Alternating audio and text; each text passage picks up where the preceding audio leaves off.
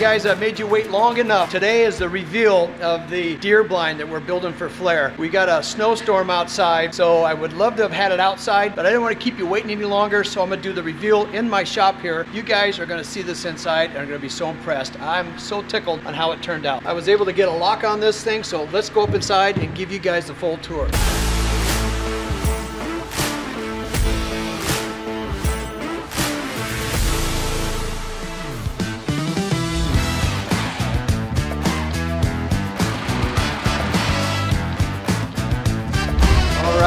This place inside, we close it up so it's nice and quiet. So here we go. As you come in the door, we have the heater right here, and this heater, which is nice, it's all electric, but it has charging stations in the back, and it's got a little tray. So I keep the fan remote, the heater remote, and then I have the TV remote. Got the TV up in the corner. It's on a swivel, so if I want, I can pull it out, move it out of the way. Check that out, and then I can move it back here. Most of the time, it seems to be just fine. So we've made this area, I'll start towards the back and we'll work forward. The countertops are all the butcher block wood. You saw me pick those up at Home Depot. Remember, this window is something we added. I listened to you guys. So we have windows on all four corners of this. And this window slides up and it's a little higher off the ground, so it's not as convenient as the others, but we were able to get one in here. So we have outlets for the coffee maker. We have a cooler, which is nice. We've elevated this cooler off the ground so that it also doubles as an L, kind of a nice U-shaped kitchen. So this is up off the ground. Oh, I like this. So if you're getting beers, bottles of beers out of here, check out, we even have a bottle opener right above there. Now, underneath, we left the cabinet open, brought in water tanks for storage. We have to winterize it all the time. So we still can continue to add and improve on what we built here, but for now, we're making it kind of a day place, maybe in one night, overnight stay, but it's so nice. It could be a place you want to stay for at least a week. This thing is insulated, like unbelievable. It's soundproof. I'll show you the video of how we insulated everything with it's an open cell foam. It filled up this entire cavity, fills up all the gaps. It's great for sound. Then all we had to do was basically add these reclaimed wood all the way around it. No drywall inside this, all reclaimed wood. This wood is heavy enough and there's really no need for drywall because that insulation fills the entire 2x4 walls. And if you remember, when we built this, the walls are all 2x4. We insulated the floor, insulated the ceilings all the way around. I'm real excited to see how this performs once we get outside, out in the environment, kind of test it. If someone's inside talking, can the deer and the wild animals really hear what's going on? So, hey, I have an idea on how we can test the soundproofing of this. Let me go get my air horn. I'll stand in my shop and you guys stand inside with Brandon, my camera guy. I'll honk the horn and then see what kind of decibel or what kind of reading we get. So let's go check it out. Okay, I just got my horn. I'm gonna go stand over here, close this door, and you guys let me know how loud it is. I'm sure you're gonna hear it because it's not that soundproof, but let's give it a test. Here's with the windows open. That's loud.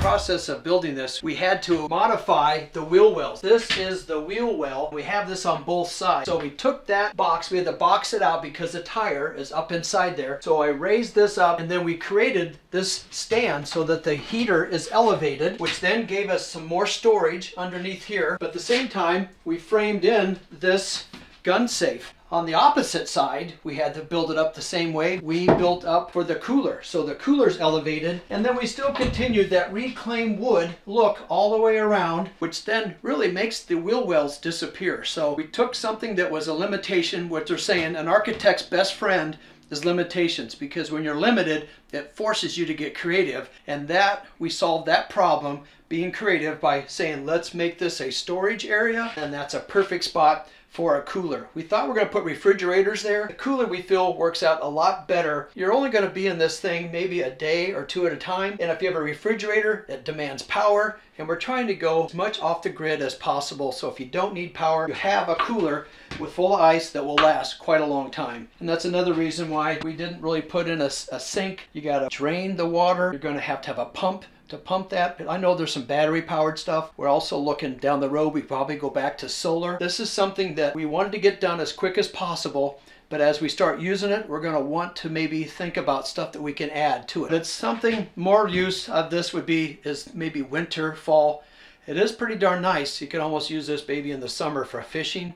Another idea someone had was we should probably come back and look at some point, maybe drilling a couple holes in the floor. We'll slide a sleeve of PVC pipe down. Now you've got the ultimate ice fishing lodge. So a lot of uses for this thing. For me, it could also work as a doghouse. If my wife says, hey, that's it, you're gone for a while, I can go hang out in my rolling man cave and just park this thing wherever I want. Check out this beautiful door. This is the door we bought. We stained this door a little different color, kind of matches the countertops, just adds a little contrast so everything isn't so matchy-matchy.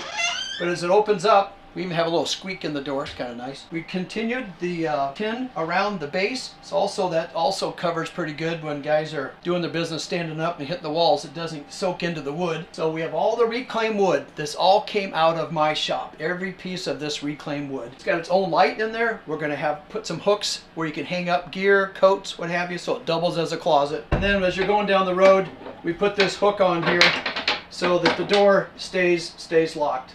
That keeps the door from swinging open when you're traveling. So let me make a way around. We had some conversations about this kitchen island. We're going to try it out right now this way. I have ordered hardware that will allow me to cut this and allow this to swing down so it gets out of the way. I like that idea, and I wanted to get this in the hands of Flair to see if he really likes what we're doing here. Give him a chance to try it out. If it is in the way, that is a simple fix. We'll just saw cut right here, add the hinges underneath, and this will fold down.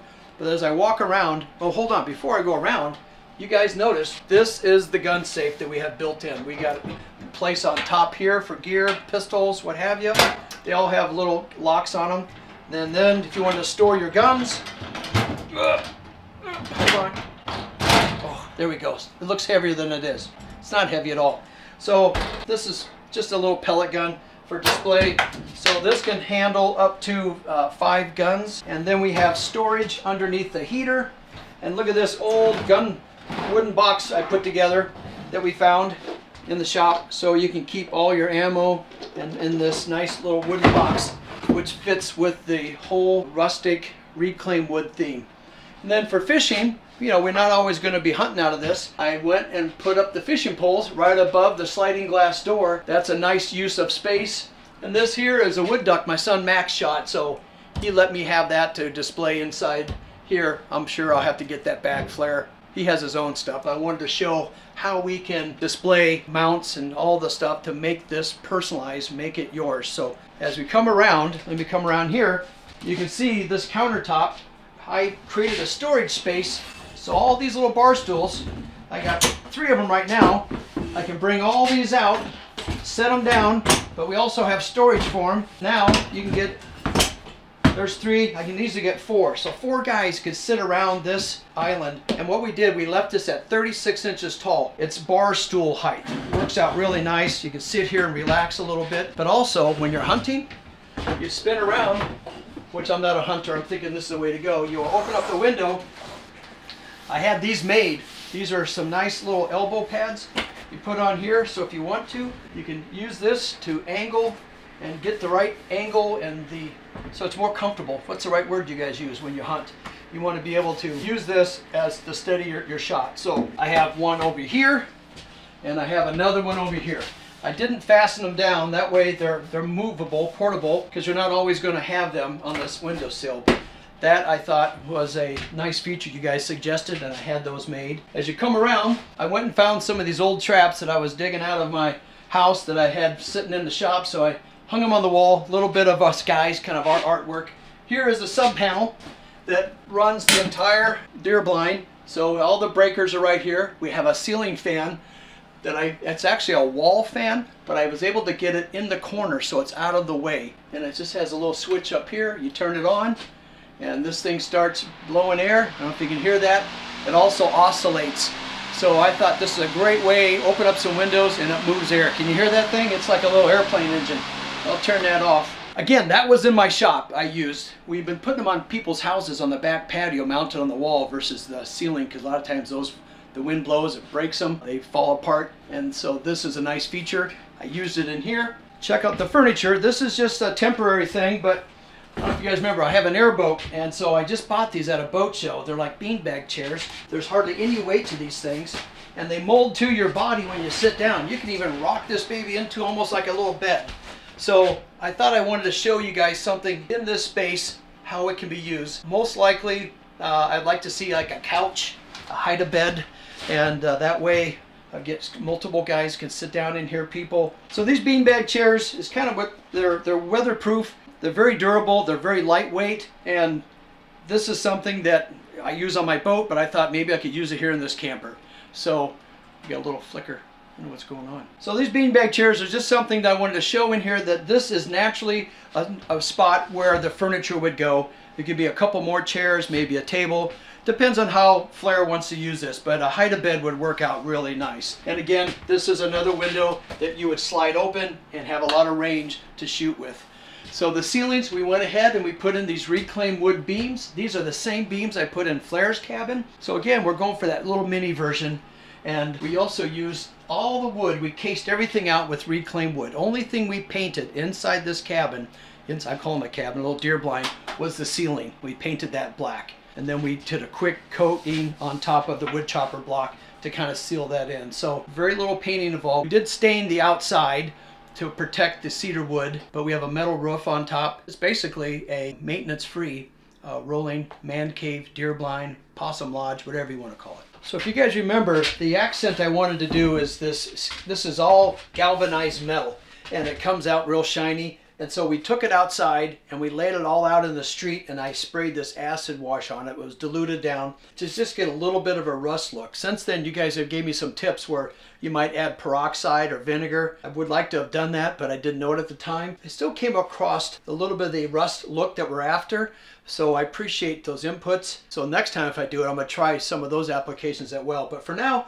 we still have that metal look, and it creates a nice wainscoting around here, a little different look. Some of the comments was maybe this is going to be echoey and noisy when you're out hunting, but literally when you're inside here, it's very soundproof. Maybe the horn would be the test. So this, when we did it, we also added the reclaimed wood base. So this is just 2x6 reclaimed wood. It really, what it came from was a deck that we demoed. So this was a green treated deck. After 25 years, it starts to fall apart and it actually turns a beautiful color, and that's what we use here and here. And then this wood is what also came out of my shop, came out of this building that I bought and remodeled the whole thing. It was from like 1899, 1900. So all this wood came out of my office. It's just beautiful. I never knew what to do with it. I have used some accent walls in other homes, but now I have my very own, not mine, I keep saying that. I want one of these things. So now we were able to create this unique rolling man cave cabin, and I think Flair is really going to enjoy this. Thank God I'm his neighbor, because hopefully he'll let me borrow it at some time. It's only 8 foot wide and 12 foot long, and there's a lot of nice use of space. I feel that you have a living room, you've got your kitchen island right here, you've got a bathroom, a place for your guns. There's a back bar kitchenette, if you will, to put on. You got your cooler, place to hang out. I don't know what else you need. We also put disc lights in here, and there's dimmers on these lights, so you can dim these lights down. The outside of the camper, the outside of the deer blind, has 2 big floodlights. So the idea there is that you can, at night, if you're doing something you want to light up out in the country where you're at, you can see. There's also dimmers on that as well. And I do have some mesh that I ordered. It's a camouflage that I'll show you when we take this thing outside, that we will use to cover all the exterior windows. You're telling me we have too much open glass, and the wildlife will be able to see in and will scare them. So I have mesh that will go over this that you can push out of the way when you're hunting. You got your arm pad, window opens, the mesh, push it out of the way. I'd love to hear from you guys and hear what your thoughts are on what you would do different. What should we add to what we already have here? Because again, this is a work in progress. We think we're about 90% done. There's always something we should add. There is going to be a generator on the front of this, and I'm looking at maybe doing the inverters so it isn't so loud, but also the idea behind an inverter or a battery charged generator is to keep it quiet so you don't always have that sound. So there's always new and improved ways that we can add to and make this the ultimate rolling deer blind man cave.